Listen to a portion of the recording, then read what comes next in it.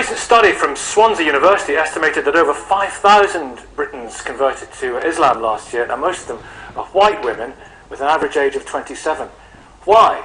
Is Islam a better guide for life? Well, let's talk to Mariam and Susan, mother and daughter. Good morning to you both. Morning. Thank you for coming in. You both converted, but separately. Yeah. How has it transformed your life, Mariam? It gives it structure, and it's an explanation for why we're here and what we're meant to be doing, where we've come from, and what's going to happen when we die. And you know what you're doing on earth, and you know what God wants you to do.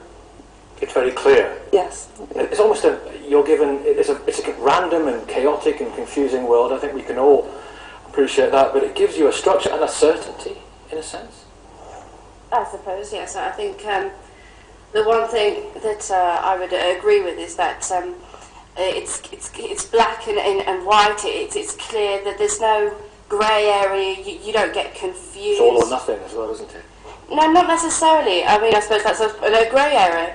But people think that you do something, and if you don't do that, then you're sinning. If you're not praying, then you're not a Muslim. If you're not eating halal, you're not a Muslim. And that's not how Islam works. Islam is all about what's in your heart. And it's not a club either. It's not you're in, you're going to heaven. There's lots of little things that can take you out, and there are lots of things small things that you wouldn't even think about that can put you into heaven. It's not necessarily a clear-cut case in that sense, which is something that I actually liked about Islam. Yeah. Okay, what do you think about this aspect? Well, I think it's really worrying. I think it shows us that there's something deeply wrong with a lot of our Western culture, that women are actually looking at a religion as misogynistic and as deep set against women as Islam, and thinking this might be a better choice. I mean, it really is the devil in the deep blue sea to me. If there's something that seems appealing about Islam, and when you say that it gives you structure, well, that's great, but you can choose to have structure in your life. You can choose to follow whatever rules you like. You can choose to make rules about what you eat, what you drink, where you go out, all this kind of stuff. You can choose all those, and that's very different from suddenly deciding that because you want to choose all those things, you're going to conveniently decide to believe in a mythical, crowd-dwelling deity, completely illogical, superstitious. It's not a convenient decision. This is logic. It's pure fact and logic. Well, there's no logic to believing in a deity for which there is no empirical evidence. That's not logic. That has to come out of a choice, or out of a faith, or out of... Oh no, most people believe in that. To be going out partying. I would. I'm 19 years old. I would much prefer to be out partying. I'd much prefer to be putting lots of makeup on and doing those things. But right, so I understand your point of view. I can sympathise with that. If you would prefer to be doing that, but because of what you believe, you're going to follow the rules of what you believe. But what I understand your mother is saying is that she likes that structure and she wants that. And so if you're coming at it from that point of view, that to me doesn't make sense. But the thing about I was getting to the point is that I didn't want. It's not something you choose. It's not something that I went, right, well, I'd really like to wear all black all the time. Oh, Islam, that's the There are as well so many choices in our society, aren't there? And yet you've, in a sense, limited your choices. I mean, Christopher Hitchens, the writer, said basically that it's the ethics of 7th century Arabia. And he said the Quran is derived from tedious local quarrels between unlearned villagers. And I suppose the question he and others of that ilk might ask is, why are you retreating from the modern world into the 7th century? There's nothing even approaching the truth. The Quran is the word of Allah, is God's actual words. And once you've ascertained that for yourself, once you've verified it with history and observation of your own, scientific reasoning and logic, once you've scientific reasoning and logic would tell you the exact opposite. Instead, you're accepting this ancient book, which says horrible things about women, about gay people, about anyone who doesn't have the Quran. It is absolutely loaded with hate speech. People use it. She also saw vicious women. You do know in the Quran it says that women and men are equal. If you've read... See, I've read the Quran and I know what the Quran says about women. Have you read the Quran to be able to make those points? More in a minute. Very influential Sarah. What sort of structure has it given your life? Well, You were a Catholic before. I was, yeah. Once a Catholic, not always a Catholic. There's lots of structure in Catholicism too. But now I'd like to come back to 2 points. Firstly, I don't think in a liberal society there's any lessons to be given for a decision that's come to by consenting adults, be it polygamy, homosexual relationships or other. People are consenting adults. If that's what they want to do, frankly, I don't really see why any of us have anything to say about that, firstly. Polygamy. Secondly, yeah, it doesn't have to be legally recognised. This is a consenting decision. An arrangement.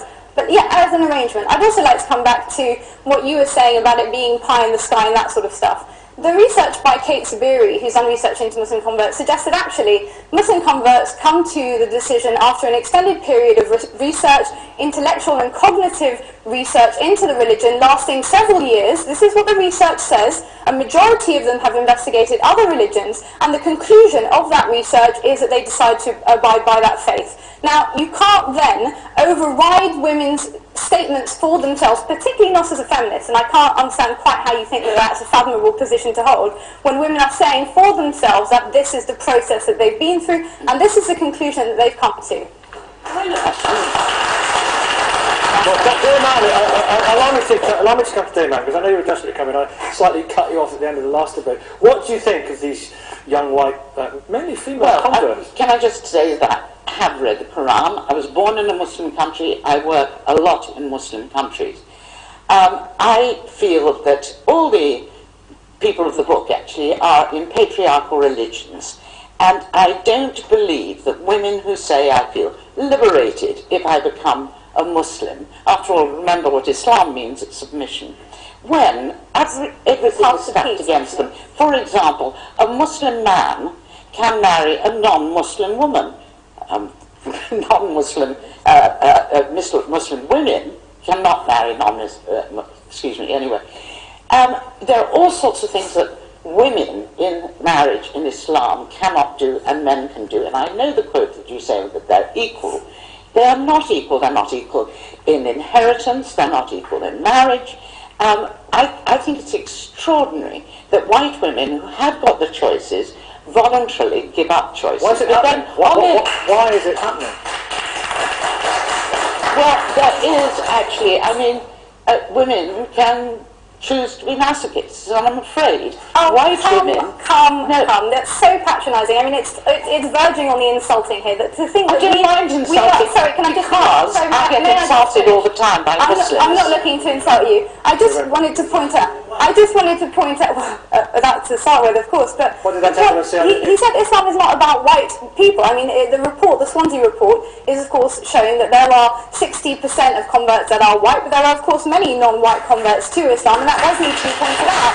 I think the main issue I see here is that we get bogged down in these intricacies, which are still being very much debated within the Muslim community. This idea that there's a fundamental inequality between men and women, I'm a Muslim woman, and I reject that. There is fundamental equality, and I reject anything in the Quran that you would hold up to say that there isn't. Now, these are the details. These are the details that are still being discussed. Susan, first of all. I defer to you, Susan. Women's rights before this country did. Women were allowed in Islam to own their own property, to have a job. Sorry, what did you say there? I said Muhammad was very feminist for the 7th century. But we can't keep thinking about the solutions for the 7th century for the solutions for the 21st century. I don't blame women who are very confused about their place in society to go to a structure which is very clear about it, which is, for example, if you are married, I don't know, it's okay if your husband takes another 3 wives? No, and as we discussed earlier with the marriage contract, that's something I can stipulate in my marriage contract. He's not allowed to do that.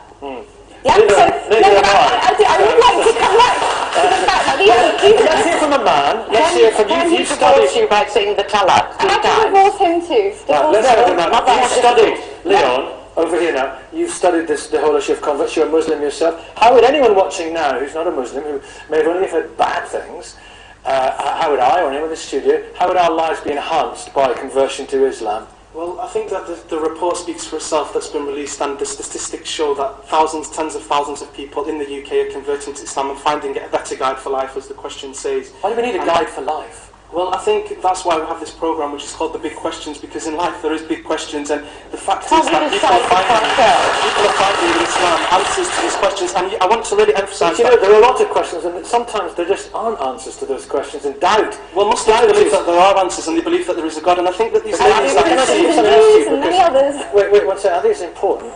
I think this is important because it provides people with a certainty. And the other side of that argument is that, well, actually, certainty is not necessarily a good thing.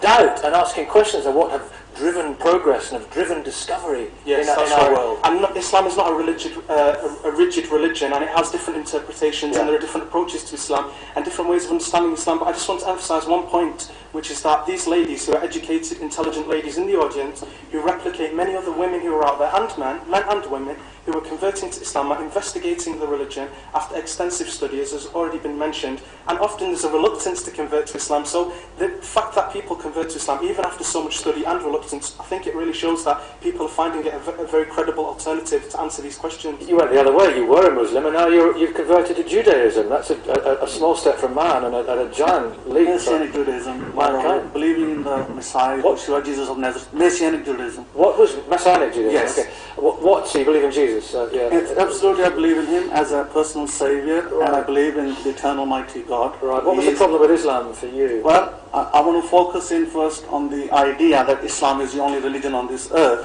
What we have to understand is the moral fibre of this society has broken down so much that last week, for instance, on one of your shows, you had this pastor who said he was a pastor for X number of years, yet he didn't believe in God. So when you have these kind of pastors, and pastors who sit in audiences and say, well, we can debate certain things out of the Bible and disagree with them, then you're going to find young ladies, British ladies, are confused, and they're going to go to Islam because that's the most obvious choice. Leaving the faith is very much disapproved of, isn't it? Yes, that's right. But the thing is, in my case, I came over to the truth. I went beyond Islam. Didn't stop at the 7th century. I went to the time of Moses. I went to the time of Abraham, to the time of Yeshua, Jesus the Messiah. And I found truth there. That's where I knew truth is. Just wait a second. You've got a book there. Is it a quote from the book, or are you just... I'm quoting from it. Right, go on. The end of faith, yeah? The hadith has lots of rather nasty edicts in it. It is apparently the sayings and edicts of the Prophet Muhammad. And, for example, paradise is in the shadow of swords. And the penalty of death for apostasy also comes from the hadith. It isn't in the Quran. Actually, we have to put this wait a minute, no. We have to put this, they argue, into the context of the 7th century and those aforementioned tribal squabbles. What troubles you about Islam, if anything, Jonathan? I mean, I think I'm very careful not to caricature Islam. Thank you. Knowing within Christianity how many different viewpoints there are, I'm sure the same exists within Islam, and it's all about the interpretation of the scriptures. Christianity has changed its view on, keeping of slaves, place of women, the Sabbath, even on war, many times. But what I think, attracted to Christianity about is its forgiveness and its love of enemies, not just, I'll forgive you if you repent. Love those who persecute. But love those who bless those who persecute. And maybe that is within Islam, but I haven't seen, my religion is one of Jesus on the cross, who, while the nails were being banged into God, and his hands and his feet, and being put to death, he said, I forgive. Well, there's a that is powerful. There's a very well-known saying of the Prophet Muhammad, peace be upon him, said, forgive him who wrongs you, do good to him who does injustice against you, and forgive those that wrong you. So it's so long as they repent. No, you're thinking something else. This is a question from the Prophet Muhammad. School of Islam. No, it isn't. This is a saying of the Prophet Muhammad, peace be upon him. But I think Why do you always have to say peace be upon him every time you mention his name? Does he require that? You don't have to, but it's a really nice marker of respect for prophets in general, and I would say the same for Prophet Jesus, peace be upon him, that, these are people that have extremely high esteem in our regard. But I think it's important to point out, we were talking about the reasons why people convert to religion. This is not a loony decision that people are making. You have to look that for a lot of people, they've investigated different faiths, they've done a lot of research, and they've come to look into the truth claims of various religions and come to this conclusion. We have to leave it there. Thank you so much for all your contributions. Thank you for coming in, and thank you for being such a good audience today.